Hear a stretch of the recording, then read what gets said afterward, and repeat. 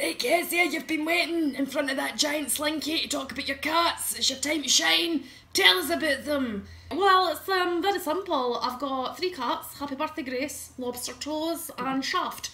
And Happy Birthday Grace is actually in heat right now, which is difficult because it's the summertime and she's boiling and she's rubbing her bum on my carpets. Like, I've got some nice IKEA rugs. I've got one that looks like a giant flower in bloom. Anyhow, Happy Birthday Grace has been dragging her private parts on them and making it all stinky like tin. You know, like when you've opened a tin of beans and washed it out but you've left it and you get that weird tinny smell.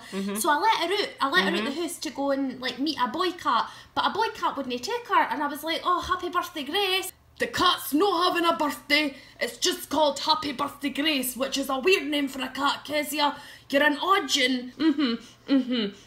Well, so I said to Happy Birthday Grace, you need to show off your shining personality because you're not really doing it in the lip departments. She's got a shonky eye. Right, that's a great idea. That's better than your political campaign.